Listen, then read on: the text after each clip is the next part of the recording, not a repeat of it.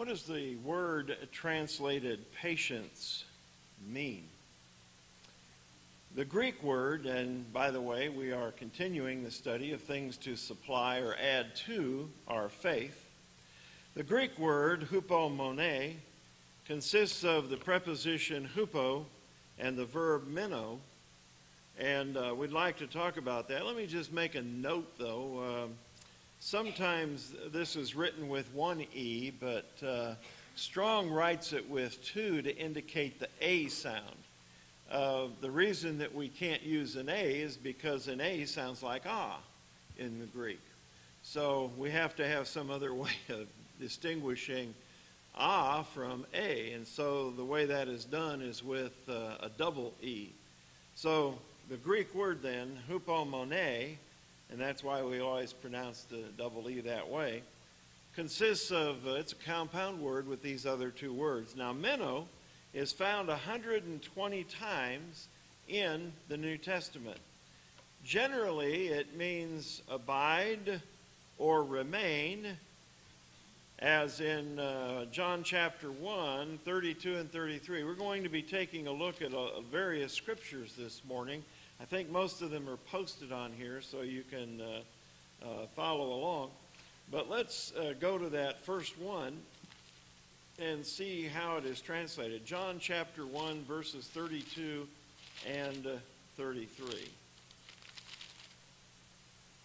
This is concerning Jesus at his baptism. And John bore witness, saying, I saw the Spirit descending from heaven like a dove, and it remained on him. That's the word meno that is being translated here.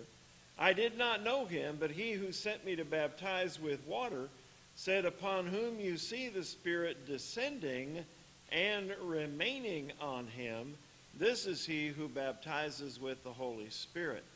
And so twice in those two verses, the Greek word meno is used. It also is used in the passage that was just read for us in John chapter 15, verses 4 through 8. You may have noticed that it begins with abide. This is another one of the translations of that Greek verb. Not only remain, but abide in me, and I in you. And you can't bear fruit of itself, the branch can't, unless it abides in the vine. So you have to abide in Jesus. He goes on to say, I am the vine and you are the branches. And you notice how many times this word appears in the text. He who abides in me and I in him bears much fruit, for without me you can do nothing. Again, we see it in the next verse. He does not abide in me is cast forth as a branch. Verse 7, if you abide in me and my words in you, you will ask what you desire and it shall be done for you. And by this is my Father glorified, that you bear much fruit. But all of this is contingent upon abiding in Christ and his word abiding in you. Now, let's go to 1 Peter chapter 1, verses 23 and 25, to see that Peter himself uses the verb form of this prior to the passage we're studying in 2 Peter chapter 1 and verse 6, when he writes in 1 Peter 1:21, who through him, or verse 23 rather, having been born again, not of corruptible seed, but incorruptible, through the word of God, which lives and abides forever. And then also verse 24, but the word of the Lord endures, same Greek verb, forever. Now this is the word which by the gospel is preached to you. So this word is used, this verb is used a number of times in the New Testament. In fact, John uses it 23 times in the short epistle of 1 John. Well, that's the main verb that we're talking about this morning that is going to be translated as a noun as patience. Now, when hupo, the preposition, is added to meno, two related words are formed. Well, let's begin with the verb first. Hupomeno, the verb, is translated endure. And we want to look at a few passages where that occurs. Let's begin with Matthew chapter 24 and verse 13. In that passage, we read Jesus giving instructions to his disciples about what would be occurring before the destruction of Jerusalem. And he says, "But he who endures to the end will be saved." Well, that's not only true of prior to the destruction of Jerusalem, but it's also true enduring to the end of the world also. But anyway, the idea is that you must endure. Then going to Romans chapter 12 and verse 12, we find Paul using hupomeno in order to say, rejoicing in hope, patient in tribulation, continuing steadfastly in prayer. And then we find it also in 1 Peter chapter 2, where Peter uses the word prior to 2 Peter. 1 Peter chapter 2 and verse 20, "For what credit is it when you are beaten for your faults, that you take it patiently? But when you do good and suffer for it, if you take it patiently, this is commendable before God." So we find it in all of those usages, and in fact, the verb is used 17 times altogether in the New Testament. But now let's come to the noun, which is what we're dealing with in 2 Peter 1:6, and that is hupomone, which is usually translated patience. That's the general translation of the word. That doesn't mean it can't be translated another way, but that's how we generally find it. Now, as you think about this, you might be thinking, patience. I just hate it when people talk about patience because it hits home. But this isn't that kind of patience. So you can breathe a sigh of relief. Actually, that kind of patience is what we talked about last week with self-control. If you need to chastise yourself for not being patient, go back and listen to the one from last week. No, this is not that kind of patience, the way we usually use it. What it is the kind of patience that endures through prolonged effort, something that is not easy to have to deal with. And so this is more over a long period of time we develop the kind of patience that we need. And according to Thayer, in the New Testament, this is refers to the characteristics of a man who is unswerved. Now, you know what it means to swerve, especially if you're driving on rain and you happen to hit something, your car will swerve, or maybe you command the car to swerve yourself in order to avoid hitting something in the road. Well, in this case, the characteristic is of a man who is unswerved from his deliberate purpose and his loyalty to faith and piety by even the greatest of trials and sufferings. These do not deter him. These do not cause him to swerve.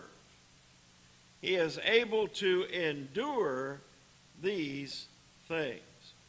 So we want to consider various ways in which we are to be patient from some of the 32 verses in which the word appears in the New Testament.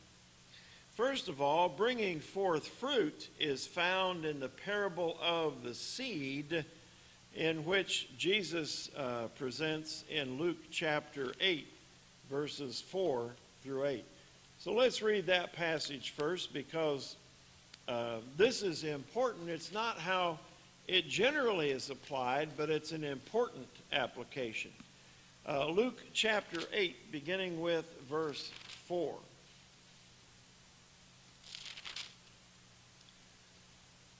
And when a great multitude had gathered, and others came to him from every city, he spoke by a parable. And what he said was that a sower went out to sow his seed, and as he sowed, some fell by the wayside, and it was trampled down. We're probably all familiar with this. And the birds of the air devoured it. Some fell on a rock. As soon as it sprang up, it withered away because it lacked moisture. And some fell among the thorns, and the thorns sprang up with it and choked it. But others fell on good ground, sprang up, and yielded a crop 100-fold. And when he said these things, he cried, "He who has ears to hear, let him hear." Well, not very many people got this. They listened carefully, but they didn't understand the meaning. Even his disciples did not understand the meaning. And so they asked him what it meant. And he begins to explain in verse 11 down through verse 15. The parable is this: the seed is the word of God. Those by the wayside are the ones who hear, then the devil comes and takes away the word out of their hearts, lest they should believe and be saved. But the ones on the rock are those who, when they hear, receive the word with joy, and these have no root, but believe for a while, and in time of temptation fall away. And the ones that fell among the thorns are those who, when they have heard, go out and are choked with cares and riches and pleasures of life, and bring no fruit to maturity. And now watch this one. The ones that fell on the good ground are those who, having heard the word, with a noble and good heart, keep it and bear fruit with patience. With patience. Now, when we talk about bearing fruit, is he talking about developing the fruit of the Spirit, as in Galatians 5, 22 through 23? No, he's not. It would be easy to maybe look at that and associate it with that, but he's not talking about bearing the fruit of the Spirit in Luke chapter 8. We do need to develop that fruit of the Spirit, but this passage is dealing with reproduction. How we get more Christians sowing the Word of God and so forth. And so the seed sown produces something. It produces faithful Christians who do what? Sow more seed, which brings forth more Christians. That's what's meant by bearing fruit in this passage.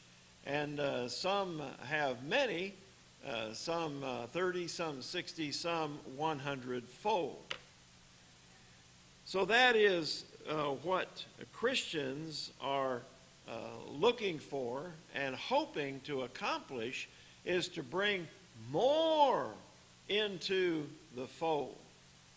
So Christians bear fruit in patience. What does that mean? Why do we have to practice evangelism in patience? Because we know that everyone is not going to want to obey the gospel.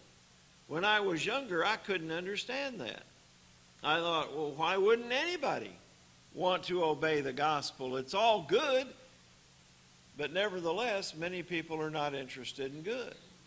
Many people do not want salvation. Many people want to live selfishly and worldly rather than godly.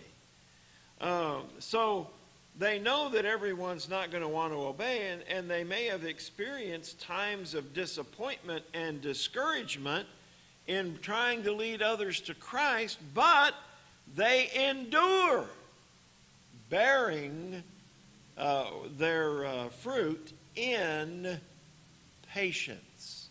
And so that's a very important element to add in this situation. The Chinese bamboo tree teaches a lesson in sowing with patience. You plant the seed, you water it and fertilize it, but the first year, nothing happens. The second year, you water it and fertilize it, but again, nothing happens. So you water it and fertilize it the third year with the same result, nothing. The fourth year, you water it and fertilize it, and you look in vain to find anything growing. But when you do it the fifth year, you finally see it. In the course of about 6 weeks, it grows roughly 90 feet. 4 years, nothing. Fifth year, it grows 90 feet high. A few people upon whom you have sown the seed may be like the Chinese bamboo.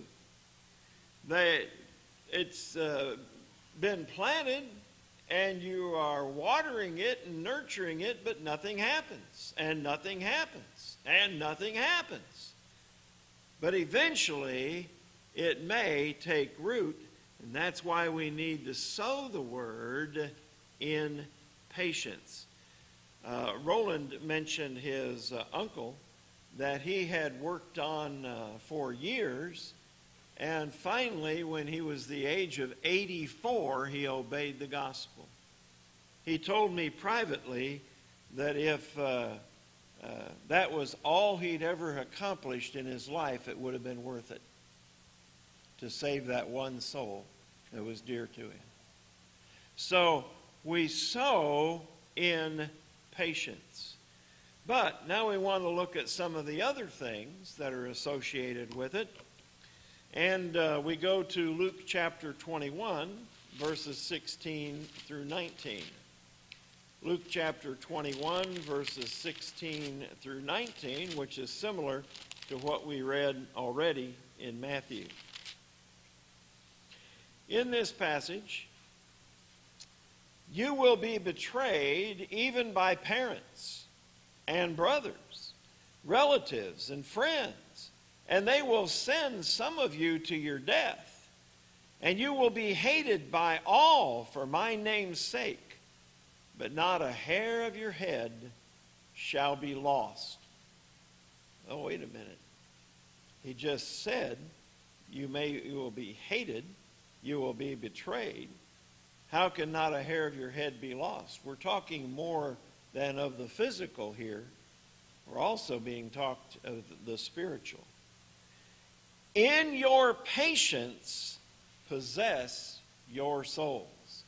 This is why we said earlier, this is not the patience we ordinarily think about that requires us to get through certain brief circumstances. This is an ongoing thing. In patience, possess your souls, regardless of persecution or betrayal or even death. Such usage is also found in Revelation, as you might expect, chapter 13, verses 9 and 10. Revelation 13, beginning with verse 9.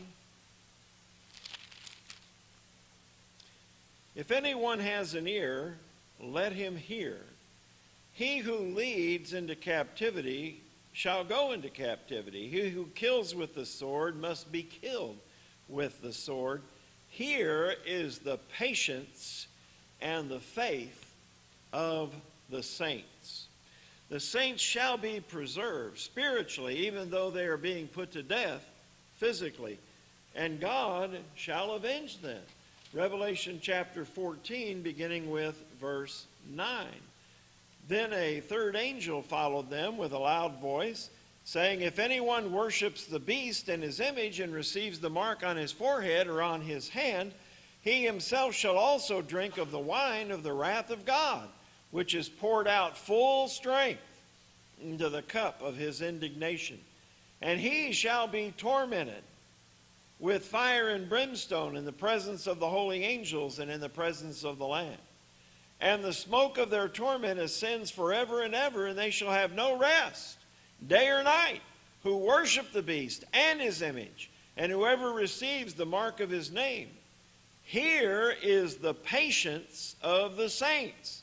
Here are those who keep the commandments of God and the faith of Jesus.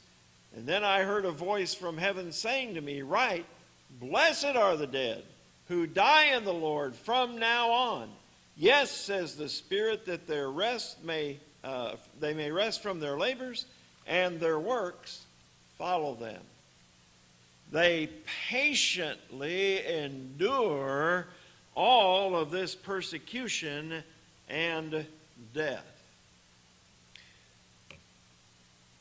And we see that Christians in the first century frequently had to be able to endure these types of persecution. This same subject is found in 2 Thessalonians chapter 1, beginning with verse 3. 2 Thessalonians chapter 1, beginning with verse 3.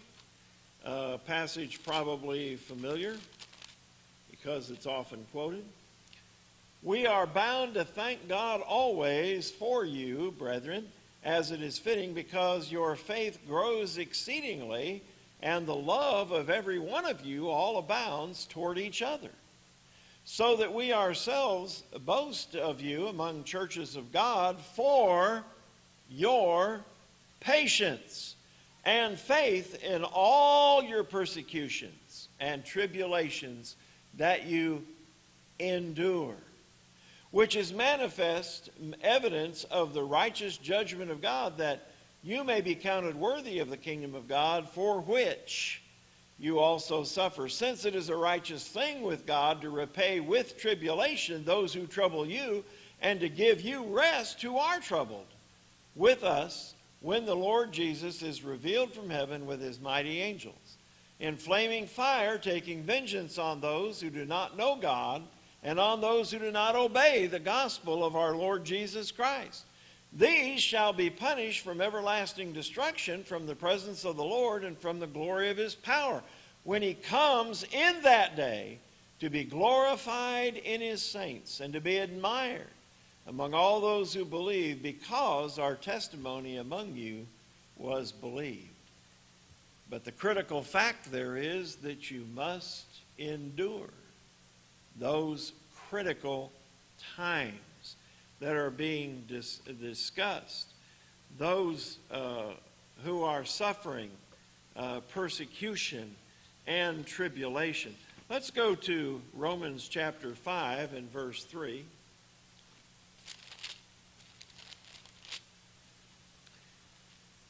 And not only that, but we also glory in tribulations, knowing that tribulations produce perseverance, or as the footnote says, endurance, the very thing, patience, that we are discussing this morning.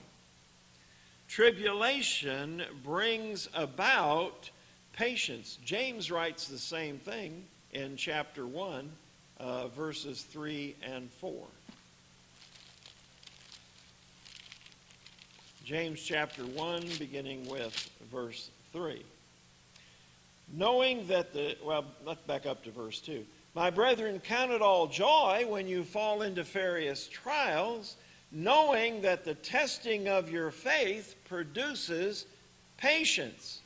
But let patience have its perfect work, that you may be perfect and complete, lacking nothing. I know there are times when we are undergoing various trials that we may not be exactly thankful at that moment. But it produces something that is good for us. Being challenged helps make us stronger, helps make us endure with patience. All adversity has the same effect. It does not need to be persecution. Now, many of the passages that we have looked at have involved persecution on the part of the ungodly toward the godly, but it doesn't have to be precisely that. It can be any trials that we are enduring. Notice James chapter 5, verse 11. But indeed we count them blessed who endure. You have heard of the endurance or perseverance of Job, and have seen the end intended by the Lord, that the Lord is very compassionate and merciful. Well, was Job suffering because of his righteousness? Well, maybe indirectly, because he caught Satan's attention and he maligned him. He accused him of things that were not so. But no, he was suffering from the various ailment that he had been inflicted with. The loss of material things was acceptable and unfortunate, that happened. But Job was dealing with that, and so Satan decided to make it even worse by afflicting him from the sole of his foot to the crown of his head.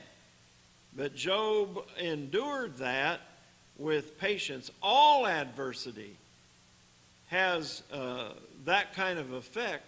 We can let it break us, or we can learn to endure just like we might with persecution. Number 4, speaking of God giving to all what they deserve, as we did in Revelation 14 and 2 Thessalonians 1, let's go to Romans chapter 2, verses 6 through 8. Romans 2, beginning with verse 6. Speaking of the righteous judgment of God in verse 5, verse 6 continues, who will render each one according to his deeds. Notice that. Who will render each one according to his deeds. Does that sound like predestination? Does that sound like once saved, always saved?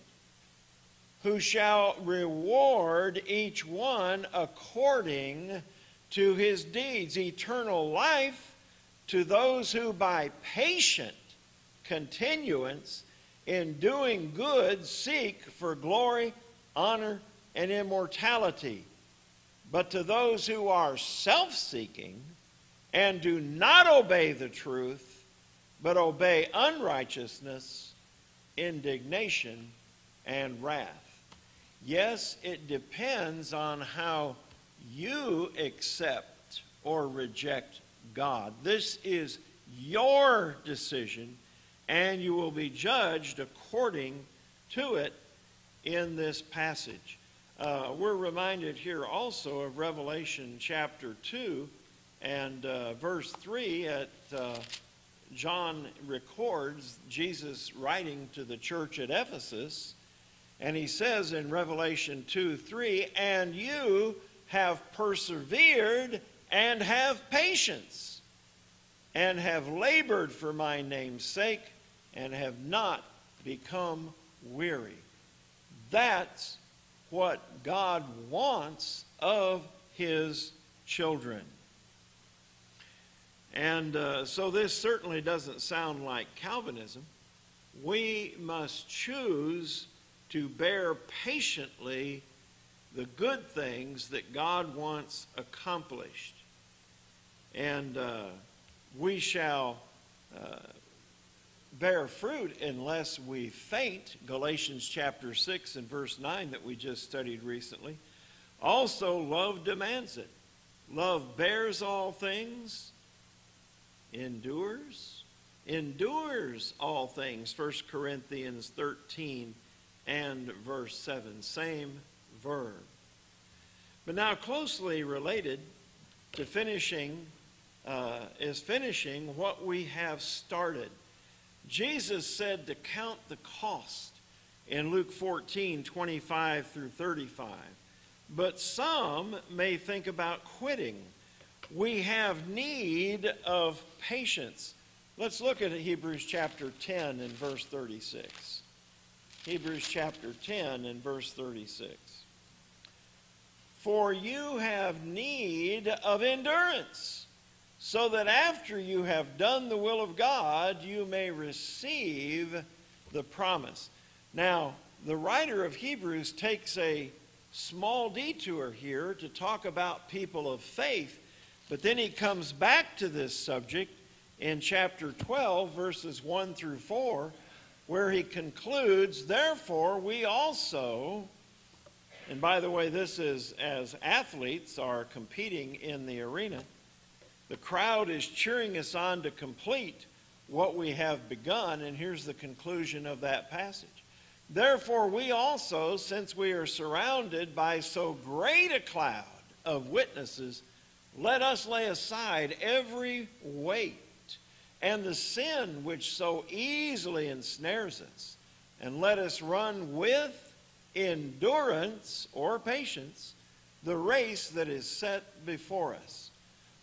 How are we going to accomplish that? Looking to Jesus, the author and finisher of our faith, who for the joy that was set before him endured the cross, despising the shame, and has sat down at the right hand of the throne of God. For consider him who endured such hostility from sinners against himself, lest you become weary and discouraged in your souls. You have not yet resisted unto bloodshed, striving against sin. So we must run the race with endurance. We must be able to complete what we have started. The crowd is on our side, those who are looking on from heaven, the angels, the Godhead. They are all pulling for us to complete, but we must run the race with endurance. And that includes enduring temptations, going back to James chapter 1 and verse 12. James writes, blessed is the man who endures temptation, for when he has been proved, he will receive the crown of life which the Lord has promised to those who love him. He endures temptation. He doesn't give in to it. He endures temptation and is able to overcome it. Now, the Old Testament equivalent of all of this is to wait on the Lord. We find this numerous times in the Psalms. We're just going to look at Psalm 25 and verse 3, but you will find it over and over again when you read through the Psalms. Indeed, let no one who waits on you be ashamed. Let those who be ashamed who deal treacherously without cause. This is talking about enduring while the Lord responds. There is oftentimes, the Lord doesn't use our timetable. You know, we pray for something and we want it now. We think it needs to be now. How do you think the children of Israel felt waiting on the Lord to deliver them out of Egypt? I'm sure it was not by their timetable that it was done, but those who patiently endured were delivered. And so that's what we find many times. David, of course, is writing from experience when he says, let no one who waits on you be ashamed.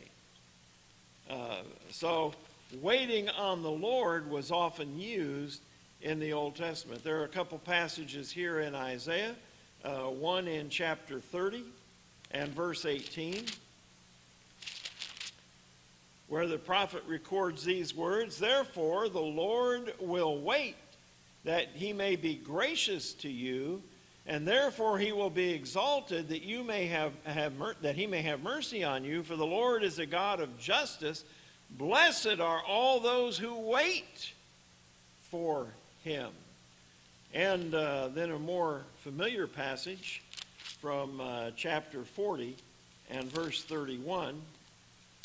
But those who wait on the Lord shall renew their strength. They shall mount up with wings like eagles. They shall run and not be weary. They shall walk and not faint. Fanny Crosby wrote many, many songs, but this one is not one of the ones that is sung very often. There is a verse, though, that is very appropriate to what we're discussing.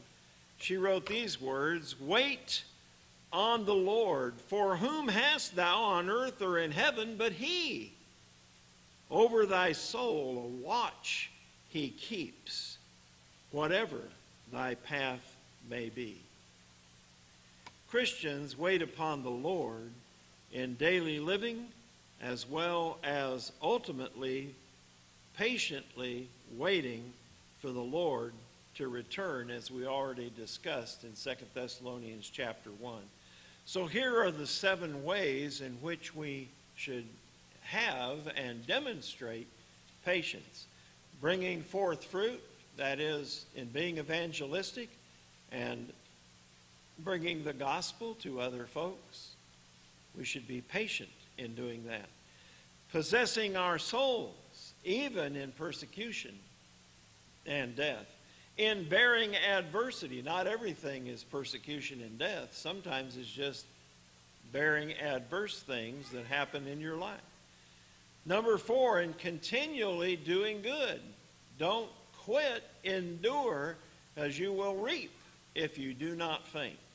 Number 5, endurance in finishing what we have begun. Enduring temptations, being able to overcome them. And waiting on the Lord in daily living as well as on Jesus' ultimate return. These are all ways in which we ought to exercise patience. Steadfastness or patience, as it is usually translated, or endurance. This morning we have not dealt with how to become a Christian. If you know and you're ready to obey, let us know, because we're ready to help you. If you know about repentance and confessing that he is the Son of God and being baptized for the forgiveness of your sins, we're ready to assist you in that.